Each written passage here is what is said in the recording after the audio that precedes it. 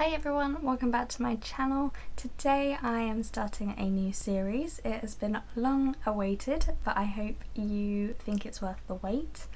I am doing a hieroglyphic course, if you did not already know. I've started studying for a diploma, which I hope will take me into a degree. I am an aspiring Egyptologist and I would love to work with archaeology in a museum and all that.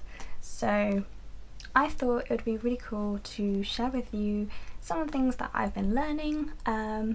If you're interested in Egypt, in the culture, in learning more about their history, and yeah, so this video is going to be about module 1. There's 10 modules. And the first one is about the brief history of hieroglyphics. So the definition of a hieroglyphic. Hieroglyphics are one of the earliest writing systems, which is entirely composed of pictures.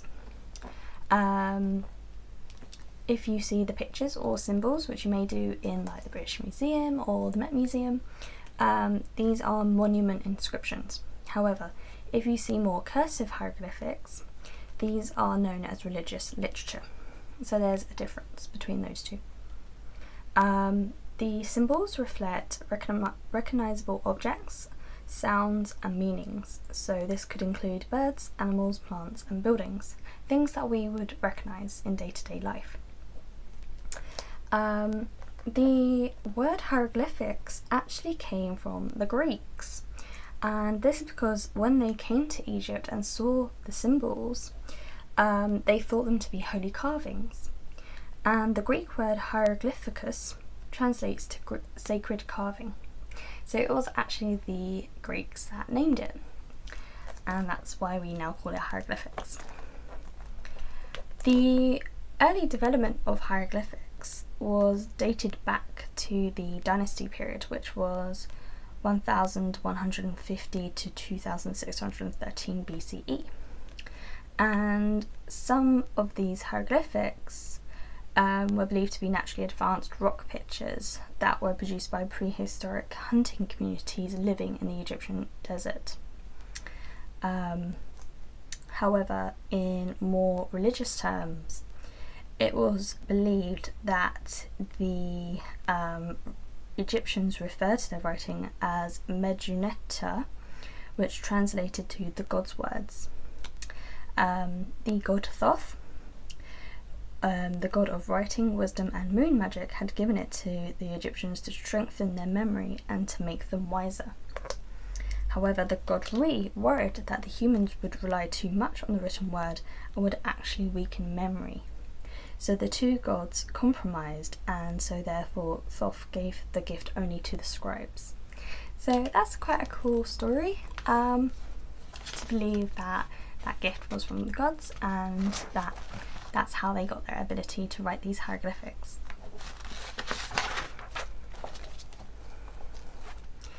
So the scribes were the only ones that could write in hieroglyphics. They were the ones that achieved positions of power. They were just below the pharaoh, who in itself was believed to be a god. So they were very high up there. And they did all the administrative, legal and religious functions. And they would use these hieroglyphics to record court proceedings, medical procedures, tax accounts, re-encounting battles and histories of the kings and so forth. So the ancient hieroglyphs comprised of 2,700 characters, which is a lot. And the hieroglyphs were used until about 400 AD.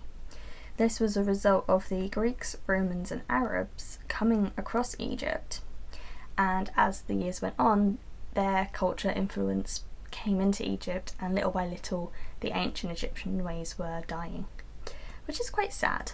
It did make me quite annoyed that they destroyed the ancient Egypt culture. So the hold on, I've lost my way. So next was a form of hieroglyph called hieratic, and this was used for most of Egyptian history, and this was used up to 700 BCE. However, as more and more Greek influence came, Coptic became the new development, and this was only 30 letters, and this was 24 Greek characters with 6 other symbols that were typical Egyptian sounds. And then when the Arabic language was spoken and written in English, the knowledge of hieroglyphs completely died out and no one was left to continue that. So again, it was very sad. But one of the symbols was of a duck, and this was used for the word sun, because vows were very good caretakers of their offspring, and so a man was likened to a fowl bird that would care for his son, and I thought that was really nice. I thought that was really good. So lastly, it just talked about the Rosetta Stone. If you've been to the British Museum, you may have seen it. It is an incredible piece. It was actually found by the French troops in 1799. The stone dates back to 196 BCE. Napoleon's men were the ones to find it. However, months later, the French surrendered it to the British. It was found in Alexandria, and it became property of King George III, who asked for it to be placed in the British Museum, and it has been there ever since.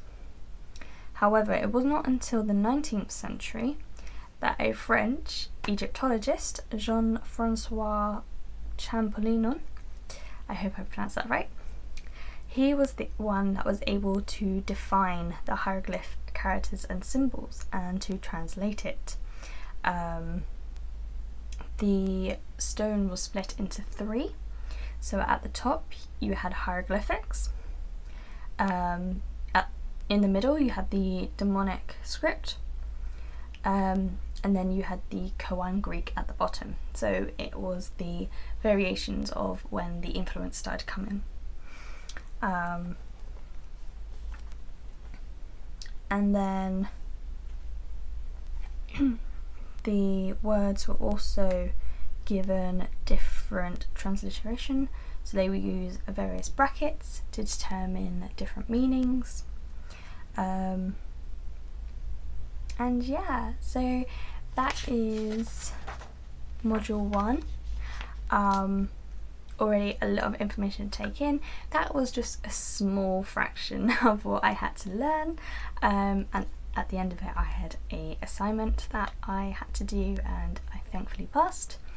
But yeah, it's a lot. So next week I will upload module 2, and a little sneaky preview. It will be about the ancient Egyptian view of the world, life and death, which was my favourite topic. I'm really interested in the ancient Egyptians' afterlife and their beliefs in that, and how it was such a big thing in their lives that literally every living day was preparation for the afterlife. So yeah, I hope you really enjoyed this episode. I hope you've learnt something that you didn't already know about the hieroglyphs and the ancient Egyptians. If you really enjoyed this and you want to see more of these episodes, please do hit that subscribe button, the like button, and hit that bell notification. Leave a comment down below telling me your thoughts of this, if there was something you've learned that you didn't know, or if you have a question about the ancient Egyptians that you would like to know, and I can see if I can answer it. But yeah, thank you so much for watching, and I will see you soon. Bye!